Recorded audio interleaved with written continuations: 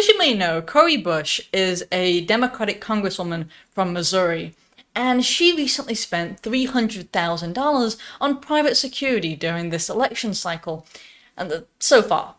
And I don't have a problem with her spending money on private security. I'm big on self-defense. That's why I think everybody ought to be able to, have the right to bear arms and everything.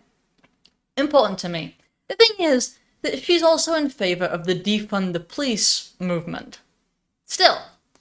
And so then I have to ask, alright, so if she is so big on spending so much money on private security, does she intend on spending that amount on each family? Could we afford to?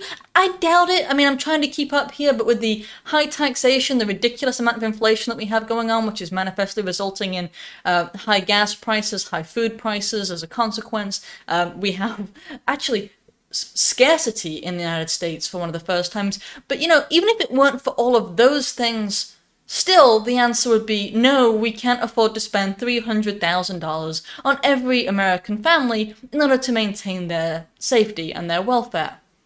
But we don't have to, because we kind of had a plan. A twofold plan, you might say.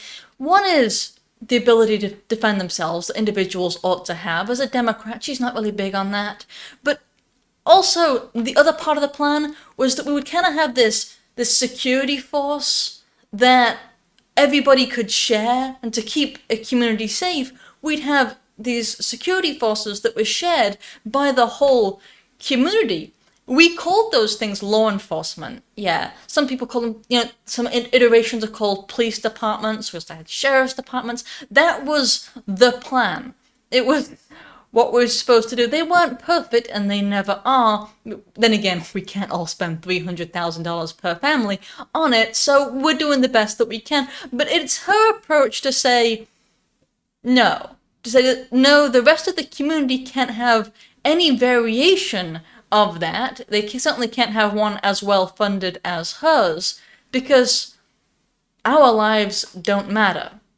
And when you really kind of get down to the root of the problem, that's what it is. It is the result of her mindset, which must say that her life is worth insurmountably more than ours, that we don't even have the right to a police force, or self-defense for that matter, and she in fact does by virtue of, I'm not really sure. I shudder to put words into her mouth that go so specific as to say what it is about her that necessitates her having this greater life value than ours. But clearly she does in fact hold that to be true.